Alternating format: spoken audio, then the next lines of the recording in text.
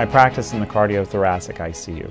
So we take care of patients after heart transplantation, lung transplantation, heart surgery to repair a valve or to improve blood flow to the arteries of the heart.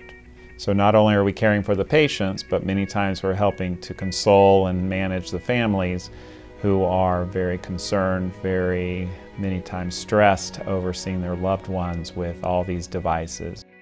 We do the best we can and we make sure all their questions are answered, and we make sure that they feel as comfortable in the ICU as we can make it. Can't quite make it home, but we will try to do what we can to allow the family as much time with their loved ones and make sure that all their questions are answered.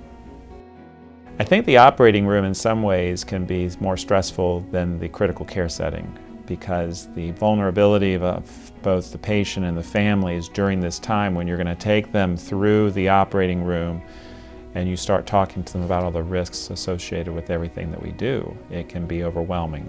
Doing it in a humanistic approach where you just sit down and take it step by step, just as if you're having a conversation with your own family or a friend, can in many ways make the anxiety much less for what we get ready to do to them.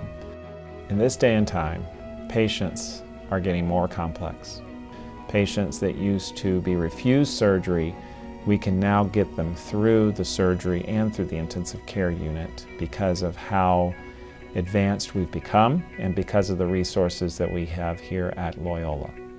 And it's very gratifying to see when they do extremely well and walk out of the hospital. It's very nice to see them passing as I'm entering the hospital and they're going home. That's quite gratifying.